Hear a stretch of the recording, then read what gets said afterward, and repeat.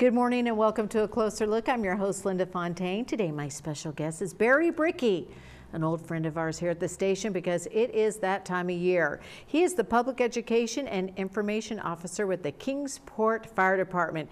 And when we say holidays, we got to think of fire safety for a good reason, right, Barry? Absolutely. Well, tell me a little bit more about fire safety. Well, you know, we've been here a couple of times Yes. talking about the different holidays that we've had. And with Christmas coming up, people decorate a whole lot more than they do for other holidays. And so that is one of our big focuses about where you're placing decorations and, the types. So, you know, the decorations that you do have, make sure that, of course, first of all, that they're flame retardant. If you have open flame anywhere inside your home, whether it's a fireplace, candles, something like that, make sure you keep those decorations away from them. That way you don't have a quickly evolving fire. Now, if you do have candles, we really suggest those LED candles. Oh, yes, yes, because, you do. You know, they're a whole lot better, they're a whole lot safer, and that way you don't have that open flame that's ready to, you know, spread. Also now, if you're going to be using lots of lights, and you know, I've been running around town looking at different lights, and as you see them at night as you're going home or something, a lot of people have a whole lot of lights on their homes. Oh, yeah, they it do. looks fantastic, but you know, you need to make sure that all of them are in good working order. Check the lights. Look for loose connections, things like that. Make sure they're plugged into a power strip or a outlet that can handle it. Also, make sure that you're not stapling those lights onto the home or using hooks that could penetrate the line on it. And make sure that that doesn't happen so it doesn't get cut. And also, you know, keep decorations away from windows and away from the doors because we don't want your way out to be blocked. So if you've got a Christmas tree, or if you're decorating with garland or something like that, make sure that you can open your windows, open your doors in case you're going to have to use that as an escape in case there's a fire. Well, we were talking before around Thanksgiving about the holidays are the biggest time of the year for fires. And Christmas was right up there, you know, Christmas time, like in the top 5, right? Yeah, Thanksgiving Day was the #1 day for home fires, and then followed by Christmas and Christmas Eve. And so it's because a lot of people are cooking, and some are cooking that shouldn't be cooking, but there's a lot of people cooking and a lot of people having festivities at their homes and maybe having a lot of people in. And, you know, for many of us, we may not have had those crowds in a little while.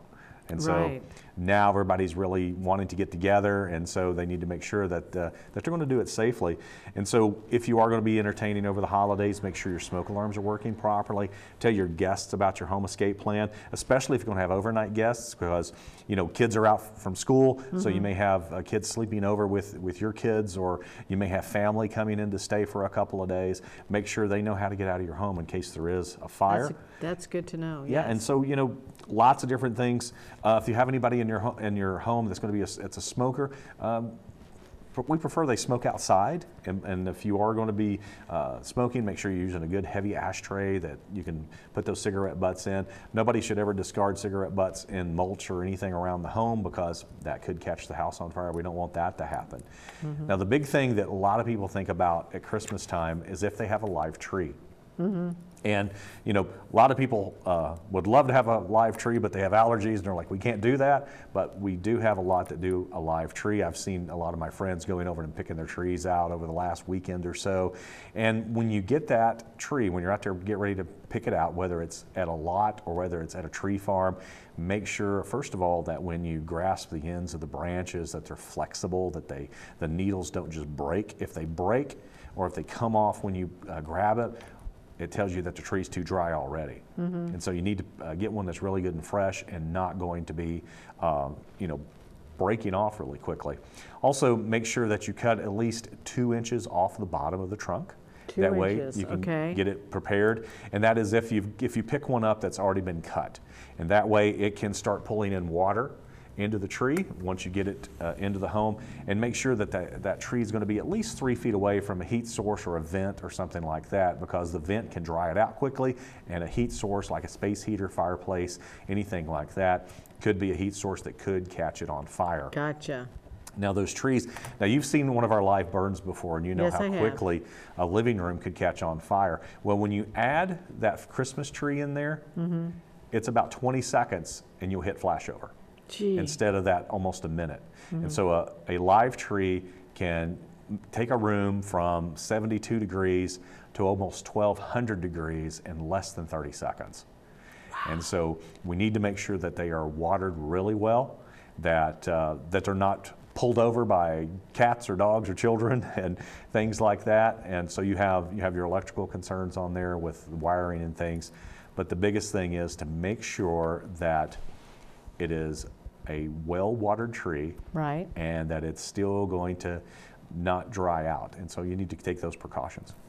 Now, I am guilty of this, and I come home when I notice that I've left a candle burning, and I'm like, oh my gosh, I can't believe I didn't blow that out. So that is one of the helpful hints I see that you have here is make sure to blow out all candles before you leave the house or go to bed, and same with turning off the lights, the Christmas lights. Well, fortunately, most of our lights now are not incandescent. A lot of people have replaced them with LED lighting, which is a whole lot cooler. They don't put off as much heat, which is fantastic. I was going to say. Yeah. And they don't use as much power. And so used to, you could only string like 3 lights together on the ends. And then now with the new LEDs, some will say you can even string up to 6 because they pull less power. Oh, wow. But, you know, a lot of times 1 or 2 I think would be enough. You know, in a series there, when you get them plugged in, you can use that power strip to make sure that you're not overloading it. And then one good thing about using a power strip or something like that, you can switch off the lights with 1 flip. That's true. And that way, you know, at night when you go to bed, click them off. And then also the candles in the windows, you know, the little LED candles that you can get are fantastic, the battery powered ones. And my father was just telling me the other day, hey, I just bought some new candles, and they'll stay on for 8 hours and they go off. And they'll be off until the time they're supposed to kick back on the next evening. And so he was pretty excited to be getting those in his house, because he's always loved decorating with those lights in the windows for Christmas. So that's a really neat safety feature, because you have no cords and it's run on little battery power, and it's enough light from those LEDs just to give you enough to kind of set the mood a little bit. Now, if they could come up with one of these LED candles that scented your room, that would be nice. That's the problem. We all like the smell. If we have fake trees, for instance, we like those evergreen candles, and that's why we use those. So that's the danger there. Well, you know, there are some actually. There are some candles that actually are aromatic that have LEDs in them. And, where you know, do I get those? Well, see, that would make a good gift for you. Yes. That'd make a good Christmas gift. And speaking of Christmas gifts, if you have somebody that's hard to buy for, yes, smoke alarms are a great thing to buy. There are some great technologies in smoke alarms now. There's some smart smoke alarms that go with your smart home systems. Carbon monoxide detectors if you have a fireplace or something like that, or gas appliances.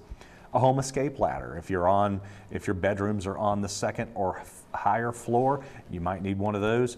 Another thing people ask about a lot is fire extinguishers. You know, fire extinguisher for the kitchen, maybe one for the garage, maybe one for your car. And then also we like to kind of remind people that, you know, it might snow eventually.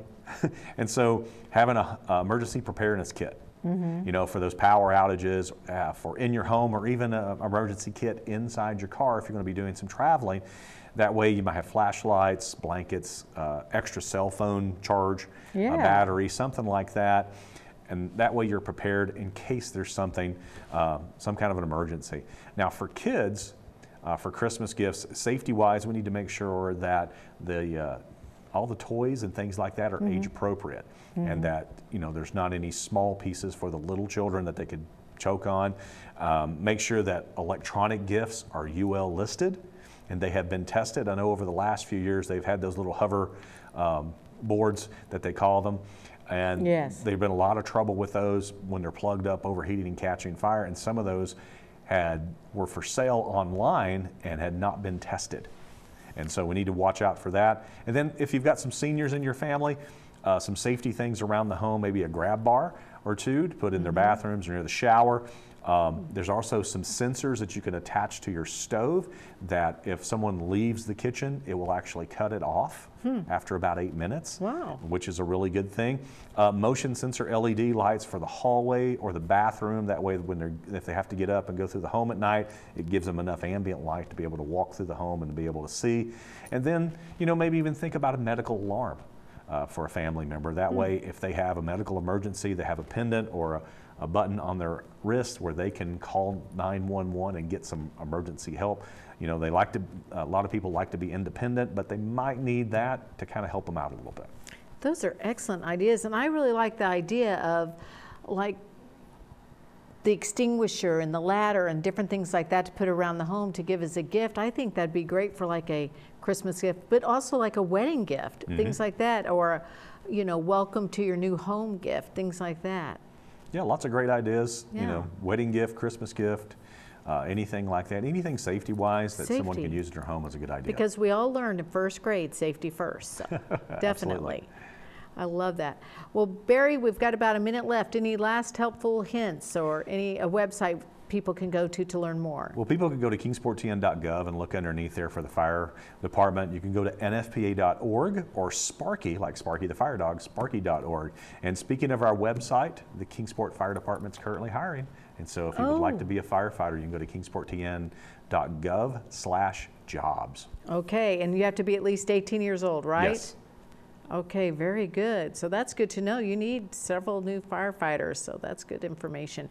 Barry, thank you so much for being here and trying to keep us on the straight and narrow and keeping us safe for the holidays. I appreciate it. My pleasure. And thank you for joining us today. This is A Closer Look.